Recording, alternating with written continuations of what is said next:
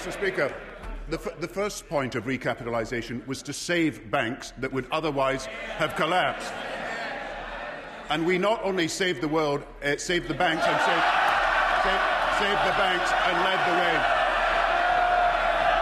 We not only saved the bank.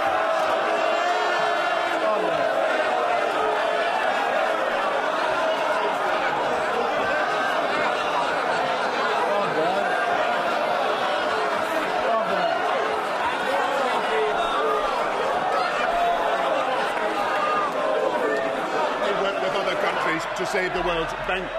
We not only work with other countries to save the world's banking system, but not one depositor actually lost any money in Britain. And that is the first thing. The second thing is to get the banks into a position where they can resume lending.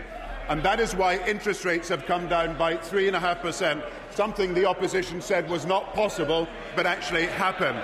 And the third thing to do is to work to remove all the barriers to interest rates and to the lending of money by the banks, and that is what we are doing in discussion with the banks now. Now, the opposition may not like the fact that we led the world in saving the banking system, but we did. Well, it's now on the record.